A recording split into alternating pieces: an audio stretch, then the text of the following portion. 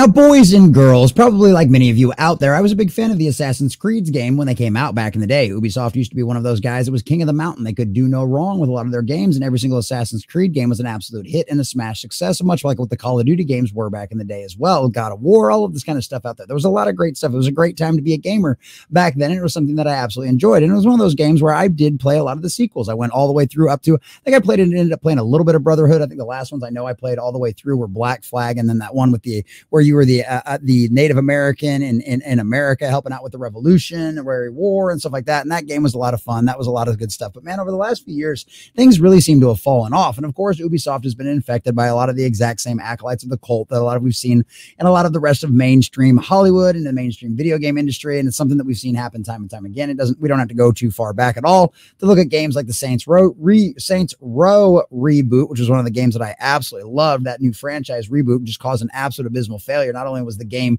over the top with political agenda and all of that other kind of agenda BS that they like to push, but also ended up being an extremely broken game that just failed miserably because obviously the game developers were concentrating more on their agenda than they were on actually making a good solid game that worked. Well, ladies and gentlemen, we've got another example of that now because Ubisoft is officially going out there, and as we've known, the Assassin's Creed games have always had a little bit of a historical slant. They've always been kind of set in historical times. You've always kind of had to get with historical figures.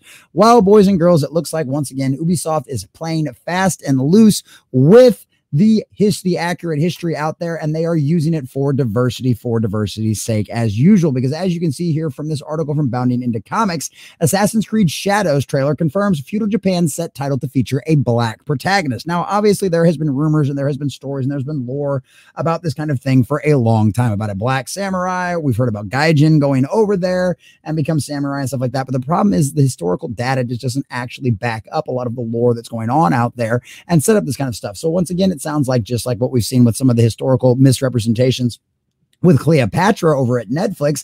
They just want to race swap for the sake of race swapping. They just want to change stories and change history just for the sake of diversity's sake. And it's something that we've seen time and time happen again. So ladies and gentlemen, we're going to check out this article, getting into Bounding Into Comics, talk about what the trailer has actually should have been. If you haven't already gone and watched it for yourself, go check it out. Let me know what you think about it. Honestly, the trailer doesn't look that bad. It's just, once again, the problem with historical accuracy. And we know why they're doing this, just for the sake of doing it. There is no reason you could not have done like a Gaijin, which we know is actual accurate stories. We know of actual Europeans going over there and going through this kind of training and stuff like that. But no, we can't have that.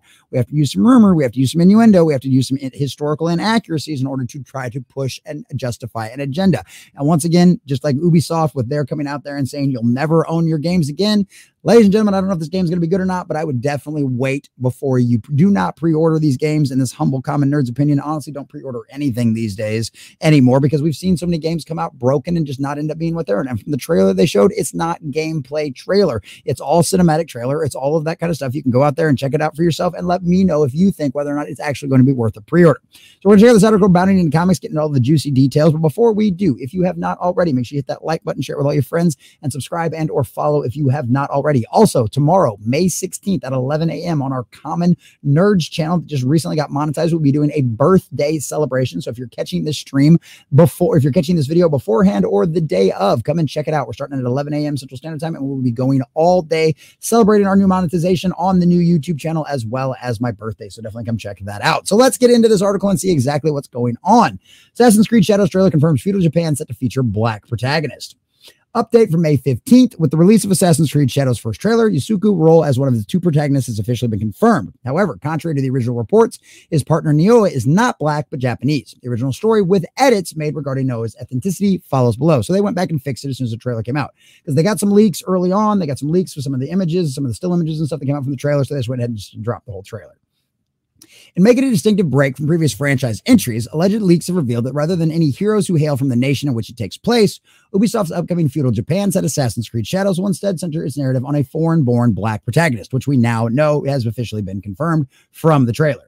And he starts out as a villain too, which is kind of weird. And then of course the girl does it, but she's the girl's actually already the assassin. And so she's going to have to train him. So there's gonna be a lot of whammon power nonsense going on in there as well. At least that's kind of what I got to feel from the trailer. I mean, yeah, given we've seen female assassins in the past, but that wasn't something they really introduced until what, Brotherhood? Before that, it had always been pretty much men exclusively. I mean, you'd have friends and allies and stuff like that that were female that would help you out with things, but never like a full-blown assassin. At least, unless maybe it's been a while since I played the games and I need to go back and play them and I've forgotten something. But correct correct me if I'm wrong in the comments down below. It has been a long time since I played those original games. So the details regarding the next entry in the long-running action series were first divulged to the public courtesy and now deleted due to copyright strike from Ubisoft. Video uploaded by noted Assassin's Creed leaker and video game YouTuber Jonathan.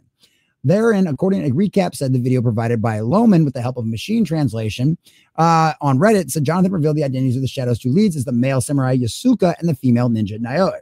Based on the historical figure of the same name, Yasuka's story will reportedly see him go from being one of the only remaining survivor of a slave ship following a pirate raid to eventually being taught the ways of a samurai while serving under warlord Oda Nobunaga.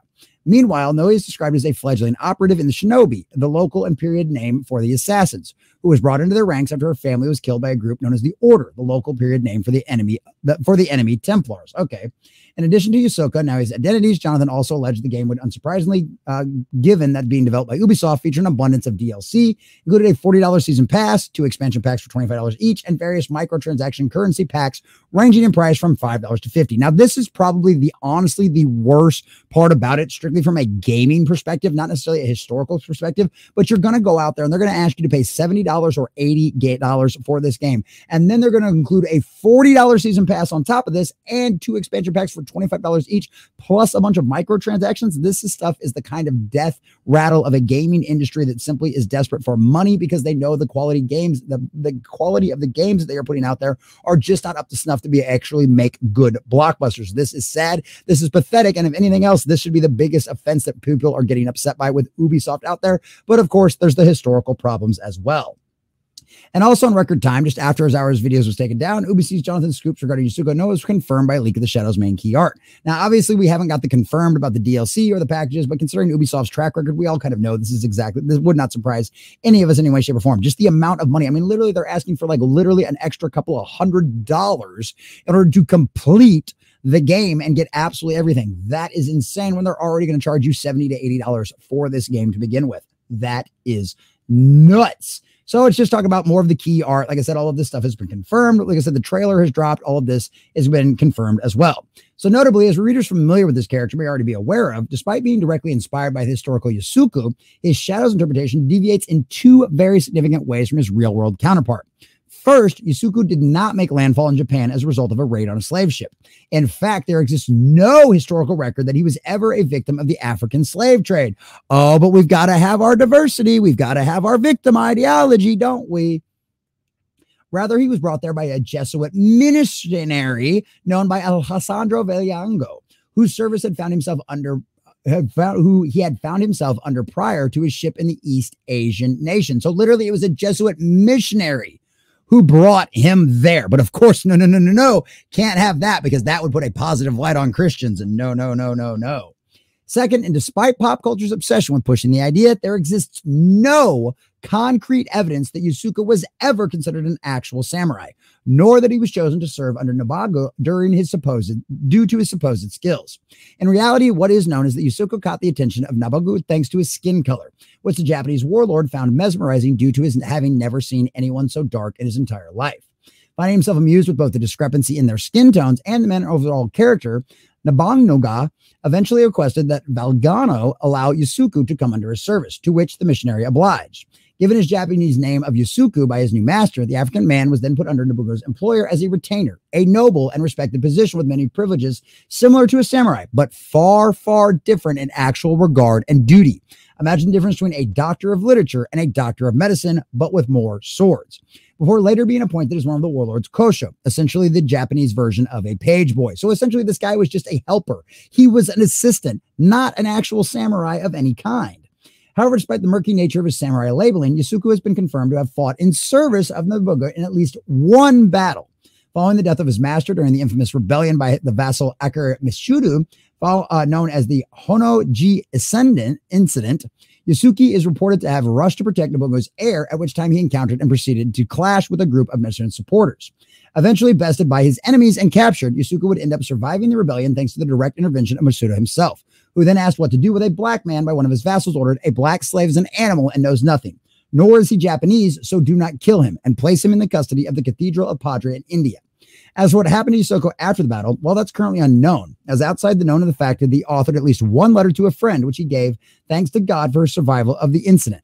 The historical record makes no further mention of the African retainer. So following the leak of the game's cover art announced that they would be officially unveiling the trailer for Assassin's Creed Shadow on May 15th. So we saw that, right? So literally they are taking a historical figure and they are completely rewriting his story. He never landed there because of an attacked slave ship by pirates. He was brought there by a Jesuit ministry and eventually became essentially an assistant in the court, a high-ranking individual inside the court that was probably sought for advice, or maybe just the emperor's, or maybe this guy's amusement.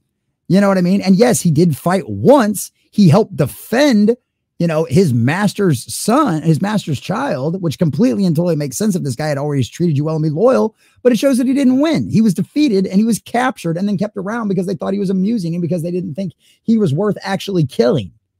Like, that is not historical accuracy whatsoever. So once again, Assassin's Creed Shadows, Ubisoft, and the mainstream gaming industry out there is once again doing things for diversity's sake, for the diversity's sake. We're going to get wham in power with the guy being trained and probably talked down to by this female, as well as a black protagonist that should have never actually properly existed and was never a samurai in feudal Japan at any point in any way, shape, or form. They are once again bastardizing real historical facts for the sake of diversity and inclusion and equity. And that's exactly what all they're going to get at the end of the day. We saw this happen with Cleopatra, and now we're seeing it once again. Plus, on top of that, all the insane microtransactions, season passes, and DLC content. Boys and girls, you're going to pay $70 for half a game. Whether or not you care about the historical accuracies or not. At the end of the day, I think the fact that all of that is coming down the pipeline, which I'd imagine is going to be true considering this leaker was right about everything else.